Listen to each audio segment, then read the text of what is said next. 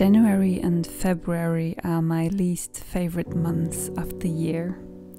After all the holiday buzz and celebrations are over, there is always this sadness that hits me in these 2 months. It is still cold and rainy most of the days. We don't get much sun here in the Netherlands in these months. People start throwing out their Christmas trees onto the street, which is a sight that always bothers me and makes me sad. So, how can we keep life magical, cozy and beautiful in these 2 more months of winter to come? The holiday season at the end of the year always brings quite a lot of chaos and business with it. I had quite a list of all kinds of things that I wanted to do during the school holidays, but I soon realized that taking care of everyone's gifts and spending quality time with my kids, family and friends was not only more important, but also enough to fill the entire holidays. This, however, left my little art studio in a state of chaos, which I actually really dislike, but it happens all the time. So, starting the new year with a freshly cleaned up studio to create new work is the first thing for me to do this month. Have you set some goals for yourself this year? Things that you want to achieve in 2024? I did. And one of my goals is to get monetized here on YouTube so I can have a passive income stream which would give me peace of mind. I also heard some really interesting studies and tips on goal setting recently that I wanted to share with you so we can make sure together that our dreams for this year will come true. So a study published in the Journal of Applied Psychology shows that if you write down your goals, you increase your chances of actually reaching that goal by 42%. It seems to be much more effective than just thinking about your goal or sharing your goal verbally with another person, because writing it down helps you to clarify that specific goal, really putting it into words and holding you accountable.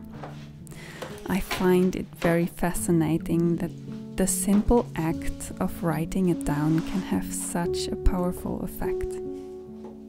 Another advice that I've heard recently is, when you are writing down your goal, also write down why you want to achieve it. This is your personal motivation that tells your mind why it is important that you achieve this goal. It makes you imagine the way this will change your life and therefore pushing you into the direction of manifestation.